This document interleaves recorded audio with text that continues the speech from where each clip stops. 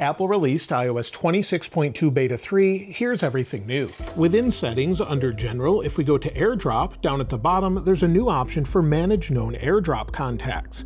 Now it says you will automatically appear for 30 days to people you have shared a one-time code with. If you go into this, you can manage your contacts, but if someone tries to AirDrop you a photo or a file, something will pop up on your screen. If I go ahead and do this, you'll see it says Use AirDrop Code. You can share a secure code, and then with this code, they'll be able to airdrop that file. So if we tap send or use code, I can put in a code and then it will airdrop to this device from the other device. If we press and hold on the lock screen and tap edit, the overall animations have been improved in Beta 3. They're a little bit smoother and they seem maybe a little bit more bouncy.